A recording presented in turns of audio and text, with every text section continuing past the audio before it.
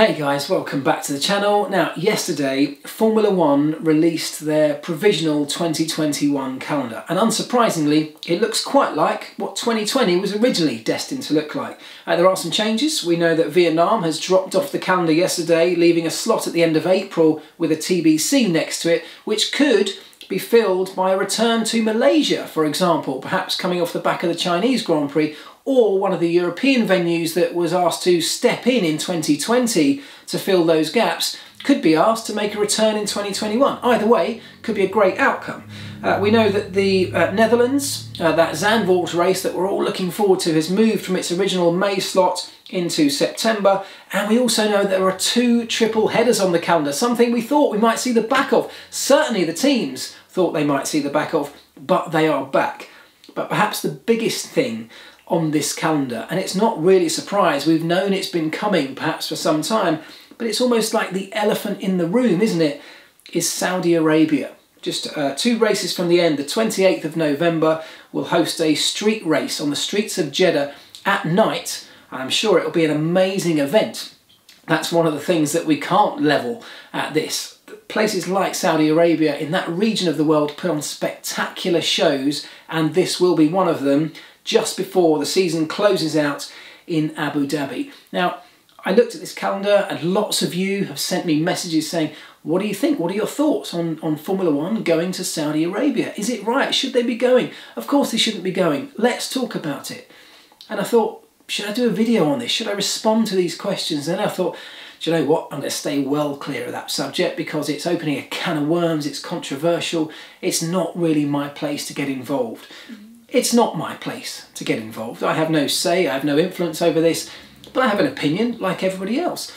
But then when I thought about it more, I thought, if I don't talk about this, if we don't talk about this, well then it's just sweeping it under the carpet, isn't it? And that feels like the wrong thing to do. So rightly or wrongly, I'm going to give you my opinions. I'd love to know yours in return. You won't agree with all of mine, I won't agree with all of yours, but hey, that's okay. These are my thoughts on Formula One going to Saudi Arabia. Of course, the main controversy centres around Saudi Arabia's human rights record, which, look, we know is not great by any stretch of the imagination. That's not even up for debate. There are many well-documented cases of human rights violations, even in very recent times. But does that just mean that Formula One should be steering well clear solely based on that alone? And I'm not sure it's quite that simple. Of course, there's always the argument of sport and politics, well, they should be kept well apart. There's not ever any reason for the two to be mixing with each other. But that again, I think is too simplistic, because a sport, whether it's Formula One or anything else, choosing to go to a certain location around the world, and let's make no mistake, it's all about money, but these sports are also businesses. They need to go where the money is. That's how they operate. But if a sport chooses to go to a certain location, that doesn't have to be making a political statement. It's going to put on a sporting event. But what can happen, and what often does happen in these situations, is that the host nation, the place that the sport is going, can use the sport as a political statement, as a political football, if you like, to be kicked around, to give off an impression or a vision of their country that may, in some ways, conflict the vision that lots of people already have, like in the case of Saudi Arabia. So does that mean that we just simply shouldn't go and it's a clear-cut case? And I'm not sure that it is. It's not clear-cut because even on the scale of human rights violations or behaviours, lots of countries or territories or nations or cultures around the world have different behaviours that are deemed to be on a scale acceptable or unacceptable in other parts of the world. So I might look at a certain situation and say that's absolutely blatantly unacceptable, whereas you might look at something and say, well, actually it's not great, but you know, maybe it's okay. Someone else might think it's absolutely fine. Now, I'm not talking about Saudi Arabia as this example, but I'm talking about behaviours in general around the world are always deemed differently from different perspectives and different people and different cultures and different parts of the world in itself. So there's always this big spectrum of how these things can be judged, and that's equally okay. People are allowed to have different opinions of different behaviours and different situations from around the world. We have to respect those opinions. So that means in itself that there's always going to be a sliding scale of what's acceptable and what's not, and what one thinks is okay, another won't. We have to take that into consideration.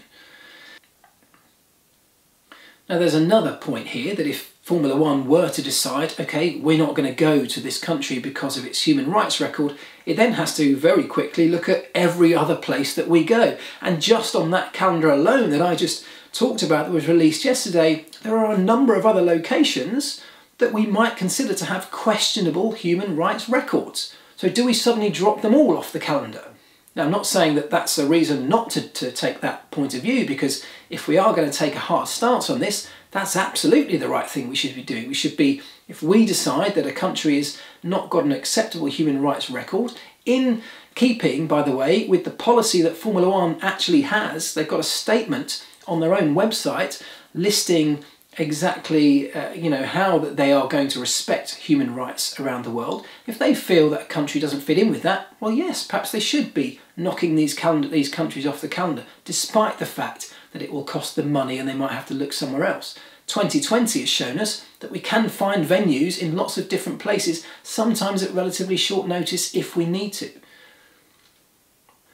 But the other side to this, and this is I think where I fall on this, is that if Formula One doesn't go, let's say, to Saudi Arabia, isn't that like us sweeping that under the carpet a little bit? Isn't that just leaving them to get on with it and to continue doing what they're doing? Because we don't go there, we don't see it, it doesn't affect us almost. Whereas if we do go there, if Formula One, this huge global sporting event that hundreds of millions of people watch, well, if we do go there, we're shining a spotlight onto this country. And yes, we're shining it onto the sport, but it gives us the opportunity, with the platform that Formula One has and the people within it, whether it's the drivers, the teams or the sport itself, to perhaps use that opportunity to affect positive change. Now, I'm not suggesting that Formula One can go in and change the way that Saudi Arabia operates as a country, but what we can start to do is draw some attention to the country, shine a light on it, which might start to affect change, which may just start the ball rolling in terms of affecting positivity in that region. Formula One could and should be making really strict demands on Saudi Arabia when it comes to the organising and the staging of this event, with very strict consequences if they're not able to stick to the standards that Formula One deemed to be acceptable. That's where Formula One can and should have some control over the hosting of their event under their rules and regulations and adhering to their standards. I think that should be a given. But in terms of the way that country operates, we as Formula One, we don't have any say over that. We can't change that immediately. But if we draw attention to that country and put it onto this global platform that is Formula One, put it onto the world stage, perhaps we can start to leave some positive legacy behind, and it may well be that that starts to bring about change in some way or another. So maybe that's the way we should be looking at this. One of the reasons I was hesitant to even talk about this in a video was that I don't know what the answer is. I think I'm maybe not educated enough around these subjects. I've tried actually, just today and yesterday, reading up as much as I can around these subjects. And it's fascinating when you start digging into it. But even having done that, I still don't know what the answer is, what the right or wrong thing to do is. But it feels to me like Formula One has an opportunity by going to places like this to try and get the conversations happening like we are having right now. These conversations perhaps wouldn't even be happening, or certainly wouldn't be happening on the scale that Formula One has the ability to make them happen on, if we just said, we're not going anywhere near that place, let's sweep it under the carpet. So I'd love to know what you think. As I say, I don't necessarily know what the right or wrong thing to do is, and I don't think anybody can just have a right or wrong answer on this. It's not that clear cut. But I'd love to know what you think. So drop me a comment below and we'll pick up the conversation in that chat. And I will go through them, I will read them, I will respond to you, because I'm interested as much as anything else to see if we can use this in a positive sense rather than it all being negative. Surely we have an opportunity here. And then surely if we do, we should be taking it and making the most of it. Let me know what you think.